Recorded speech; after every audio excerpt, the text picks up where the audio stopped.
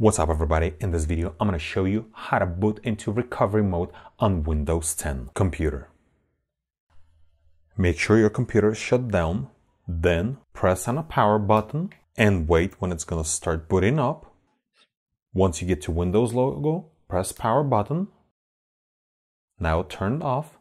Now we need to turn it back on, and we have to repeat this process from 3 to 5 times, and then it's going to boot into recovery mode.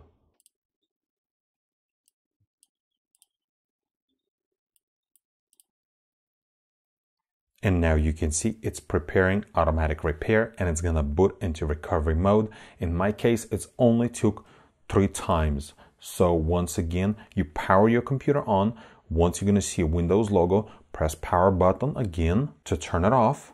And you'll have to repeat this process from 3 to 5 times, depends on your system. Usually after 3rd time, it boots into the recovery mode.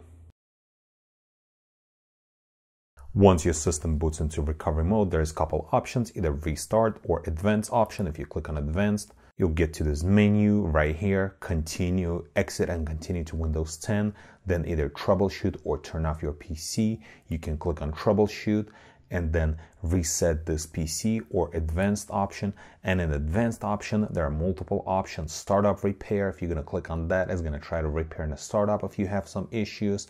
Startup settings, command prompt, uninstall updates. For example, if you install a bunch of updates and maybe update cause your computer to crash, you can uninstall it here. Then you can do a system restore from here or system image recovery. And this is pretty much it. That's how easy it is to boot into recovery mode on Windows 10 computer.